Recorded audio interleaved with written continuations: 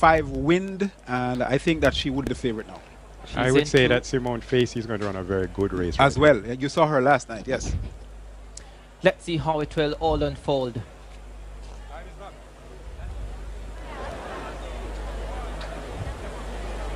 At her very best, Veronica Campbell-Brown is usually a superb curve runner. Let's see how she delivers here tonight. Simone Facey goes out well in lane 4 as well, but Campbell-Brown runs a storming curve. Let's see if Facey can come back to her. Veronica Campbell-Brown with the lead. Simone Facey comes up on her outside. Simone Facey going for her first national title. Callie Davis-White is finishing fast. Facey gets it 22.68.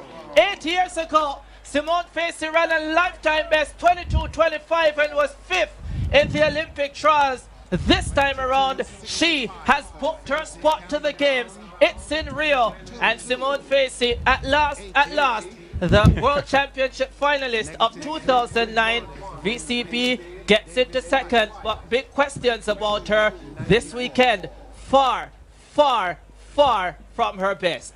Persistency pays for Simone Facey. She has been around the block. She's been running a long time, and yeah, I think she's about 30 now.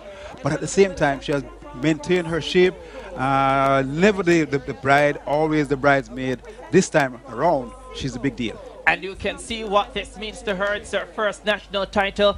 In 2004, she made Anisha McLaughlin cry when she beat her at Girls' Champs over 200. This time around, she's the one crying, but it's tears of joy. Veronica Campbell-Brown stuck in the tight lane 2, got into the home straight in front. But Simone Facey says, I need to get to the Olympic Games. I didn't make it in the 100. I'm going to get it in the 2, and I win.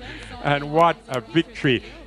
Simone Facey has been battling and has finally delivered. So very happy for her. A superstar in high school, has not quite gotten there at the senior level, but she's now showing she's ready, even in the 100 meters. Remember, gentlemen and viewers, this is after running 3 tough rounds in the 100 meters, where she then faded in the final. She delivers big time in the final of the 200 meters. And Callie Davis-White from Tennessee comes into 3rd, but she's going to find that a medical exemption may have beaten her, as we'll get confirmation of the results in a short while. So Simone Facey winning her first national senior title, and Veronica Campbell-Brown finishing in 2nd spot. There we go, 22.65, just outside her season's best. 22.80 for VCB, 22.94 for Davis-White. Still at 4th, with Henry Robinson and Sigri rounding out the field. The 2 MVP athletes, Elaine Thompson and Shelly-Ann Fraser-Price, not turning